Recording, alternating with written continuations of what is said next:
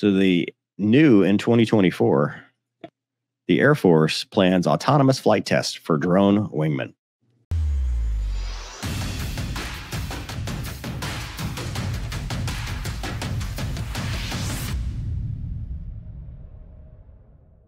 The Air Force plans to create a fleet of drone wingmen to fly alongside piloted fighter jets. Will accelerate in 2024. It calls collaborative combat aircraft, is what a CCA is, by the way, are intended to fly alongside Fat Amy and the NGAD, which is the next gen air dominance platform.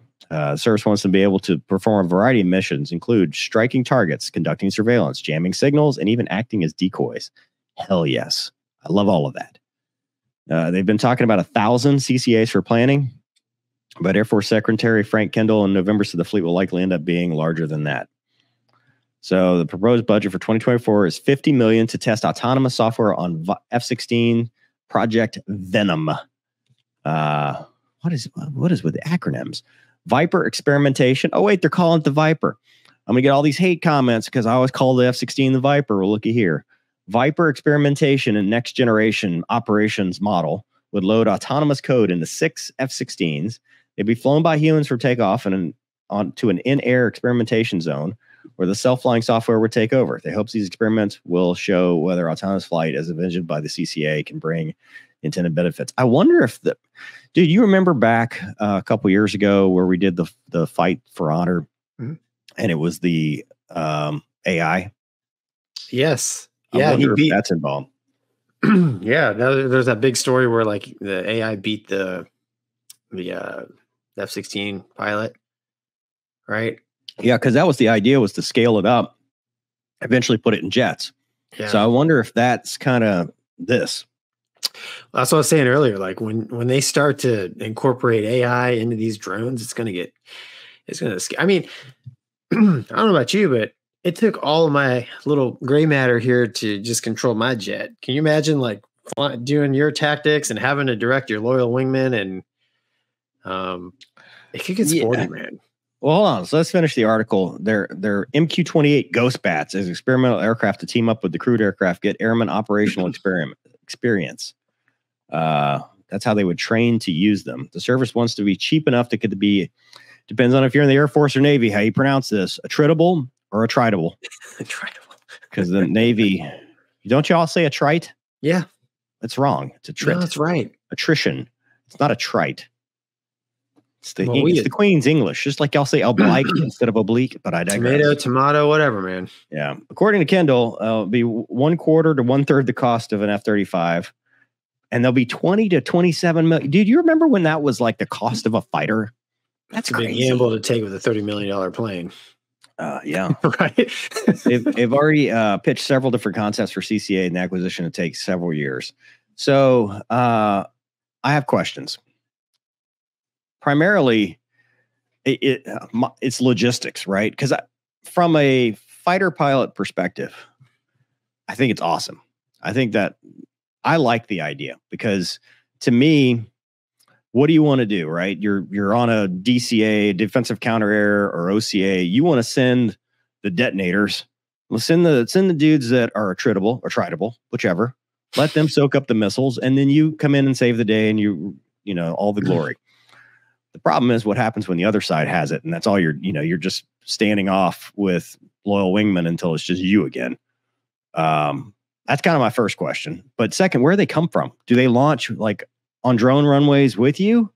And do you then have to have drone runways at like Balad or, the Deed or wherever you're coming out of? Or are they like dropped from your jet and then the wings open and then you launch them out? Like, how does that work, Gonky? I don't know. I mean, from, a naval standpoint, you can only put so many flying machines on a 5-acre aircraft carrier, right? So the logistic piece, which I actually haven't thought of till you brought that up, actually seems like a pretty substantial hurdle now that I think about it. Well, I could see for those of you that have watched my Ace Combat, I've learned a lot. My Ace Combat reviews, they had this big airborne carrier thing, which is ridiculous. But let's say a B-52, right? Let's say you can put 10 of them in a B-52, and you've got, they drop and then the little wings pop out. And okay, so you've just dropped 10 from the B-52. You've got a 10 ship of B-52s. There you go. Then they have to link up. My thing was, what happens when they don't link up? Because the link never works, right? Yeah. So they'll be like flying off on their own, and one's going to go, back home. One's just going to run into you. Like, there's going to be some growing pains. Yeah, it depends on. Obviously, they're not going to go wild dingo day one, right? So why not? Well, for the things that you just talked about. Yeah. And I'm not saying day one of a conflict. I'm saying day one of actually implementing them. Using loyal wingmen. Like, they're not going to be like, all right, just turn this, it's good. Trust us. All right, boys, good luck. Right. It's going to be, there's going to be a lot of handcuffs. I don't know, man. Part of me thinks like the whole B1 idea with just like hundreds of AMRAAMs or longer range missiles is a better plan for day one, just to. Well, let's go back to the logistics thing, right? It's things that they're not talking about. So they're $20 to $27 million a piece. That's a lot. So they're not cheap, right? They're not like an air launch decoy or anything like that. I did the math for 1,000 of them. That's a 2 with 10 zeros. Okay. That's a lot. We don't know. We can't do that kind of math in public. No, exactly. But my question is, dude, let's say we go with 100 of them, right? Well, once they're done, and let's say we didn't trit all of them, where do they go? Can you imagine? Like, dude, Eglin used to get bombarded with 10 jets, and it was like the world was collapsing. Can you imagine a deployed location trying to recover 100 drones that aren't talking? Or they are talking, but they're like, there's a lot of logistics with that many other flying objects in the same piece of sky.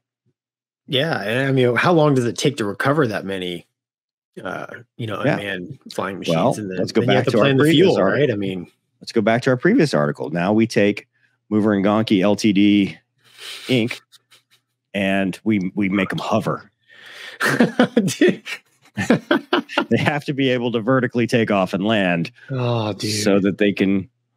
It's our proposal now. We're combining our contracts. Well, now we need another 10 mil per copy because you want stealth and hover. I mean, these are expensive options to have on your flying machine. Well, and EA. So now the thing's got to have a drone pod, and if you want it to have missiles, I mean, dude, now the thing's just a fighter. Yeah, and that's just it, man. These like the it's not going to be 20 when they say 20 to $27 million a copy. It's going to be like 50 million a copy. Yeah, easy. We're gonna get 10 of them. Right.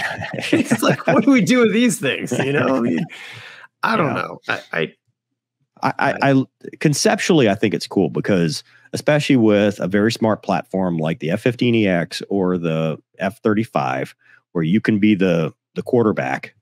And, you can send these dudes downrange. You can have them doing their Tron thing and soaking up missiles and, all that stuff. I love the idea. But then I think logistically, I'm like, okay, well, it's a lot of iron in the sky, composites, plastics, whatever it's going to be. And how do you get it there? How do you get it back? And how do you reuse it? Otherwise, we're spending $50 million on something or $27 million on something that's, a one-time use only. Yeah. And, if you go up against, if you go up against let's say the first wave of the enemies is all like MiG-21s. So cool. You're launching your 30 or $40 million drones to go attack, the MiG-17s. $100,000. North Korea's fleet of MiG-15s are coming over the DMZ. Yeah. And some of them are getting smoked. I mean, and then in this world of electronic warfare and cyber warfare, dude, what happens when the link's down? Or, what if they develop one of these microwave weapons? Yeah. Well, I understand that. I mean, yes, they're either going to get shot down by microwave weapons or missiles or whatever, but what happens when they're hacked?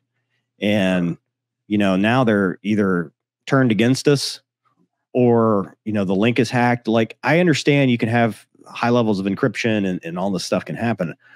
I'm just saying that we are in removing the man because they're autonomous. They're not like what we currently do with like the Reapers and all that stuff, which do have autonomous features, but we're taking the man-machine interface out of it, where it's just you task it and then it goes, copy that, see you later. And you just hope it works.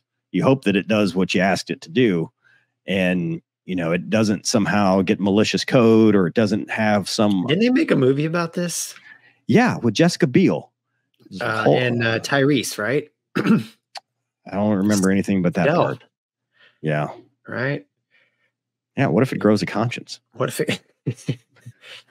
it, I don't know, man. I've been listening to some of this AI stuff and it's scary.